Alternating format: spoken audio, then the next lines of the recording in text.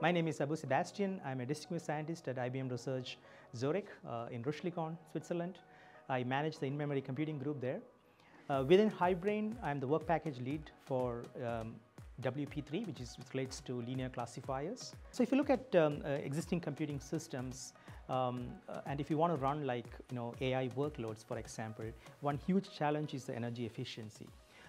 It's shown that if you look at existing computing systems, then we are likely to consume something like hundreds of femtojoule per operation when you're running AI workloads.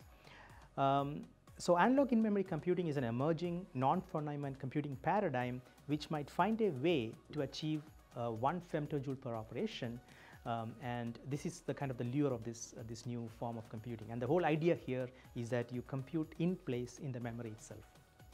So within HYBRAIN, we are tackling two things. So one of them is the energy efficiency of these kind of AI systems. The other big challenge is that you have to perform these AI inference tasks with very low latency.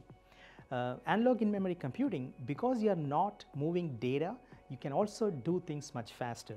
So what we try to do in WP3 is to bring in analog in-memory computing, combine with two other technologies, photonic processors and material computing, and bring them together and try to realize some AI inference engines which are not only just efficient, but can also perform computational tasks with extremely low latency.